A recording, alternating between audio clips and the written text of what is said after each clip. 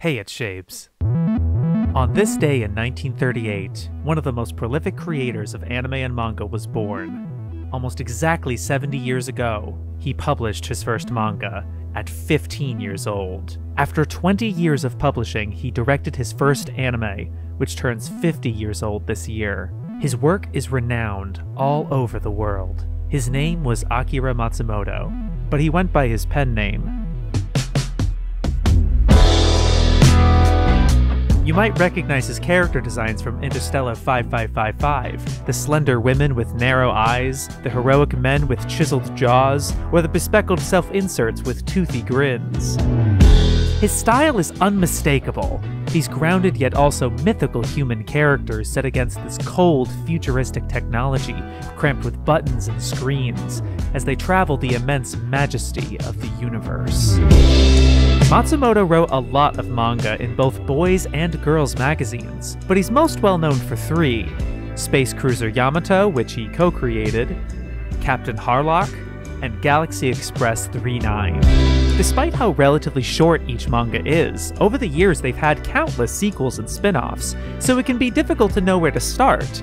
But to me, the so-called Leiji-verse isn't something you need a map to explore for yourself.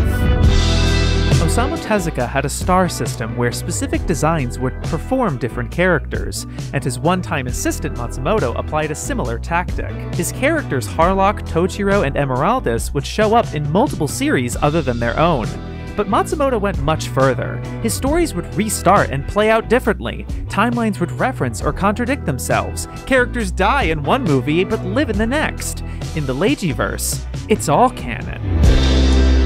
This can be very confusing, and yet Matsumoto's appeal remains easy to understand. Yamato is grand and exciting, with operatic drama and explosive action. Harlock is so imaginative and cool, evoking mysterious intrigue and aching pathos. And 39 is beautiful and thought-provoking, with smart commentary and cozy-ass vibes.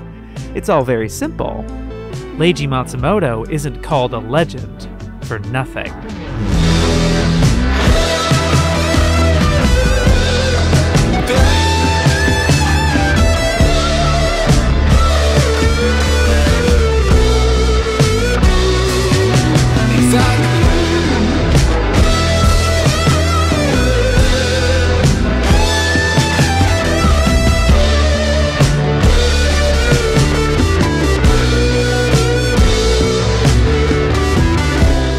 To ignore this lack of cohesion seems like a tall order, especially these days where continuity is king. Even when it's one ongoing series, fans beg for what is essential and what can be skipped for the luxury of the perfect experience. Unfortunately, art doesn't always work like that. I argue it shouldn't work like that at all. There are more ideal watch orders than others, but don't let that intimidate you from trying. It shouldn't matter where you start with the Leiji-verse, what matters is that you start. I thought the best place to start with Matsumoto would be the beginning, the earliest TV entries, yet for some reason his work didn't click with me. Sometimes the original text, while obviously foundational, isn't the most effective. If you tried the Dune novel and didn't get it, but the movies clicked, that's great. Maybe now you can go back and enjoy the novel even more. That's the ultimate purpose of this stuff, right? I've realized it takes me a few repeated listens to really enjoy an album. Sure, I listen to fewer albums that way, but I feel myself much more enriched from prolonged exposure to media than something I binged in a day or two. Sometimes you'll figure something isn't for you and you'll move on quickly. But if you let that turn into an assumption, and you avoid creators or genres entirely, your taste will narrow unsustainably. I'm glad I didn't assume Matsumoto just wasn't for me. When Leiji Matsumoto passed away last year, I finally watched Adieu, Galaxy Express 39, and it totally won me over after being lukewarm on the series for 5 years. The sprawling worlds, the drama, and I would never cry to a song, let's be honest. I am a man.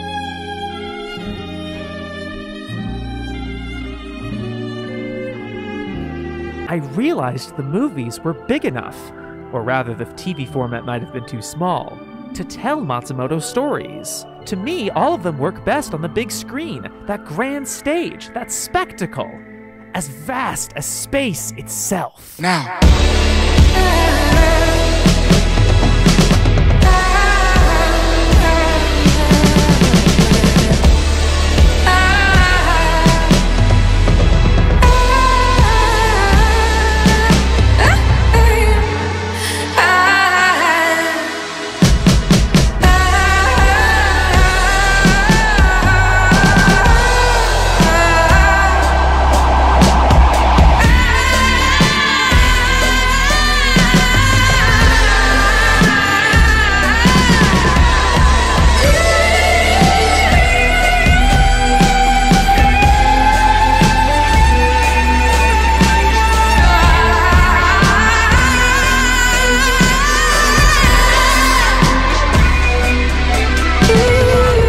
Leiji Matsumoto is the master of space.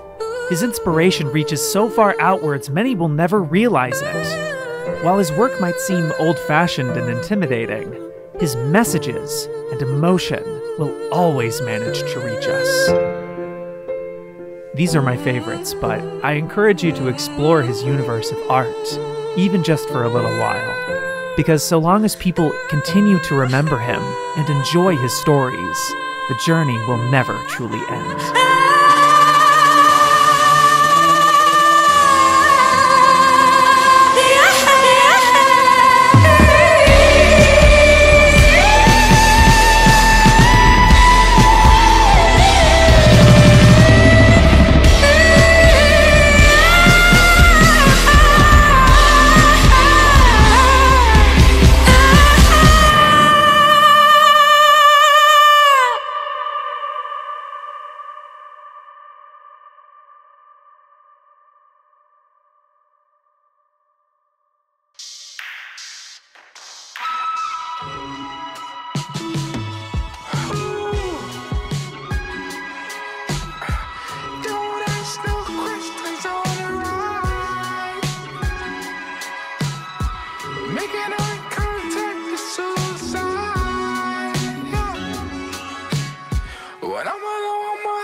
I'm terrified.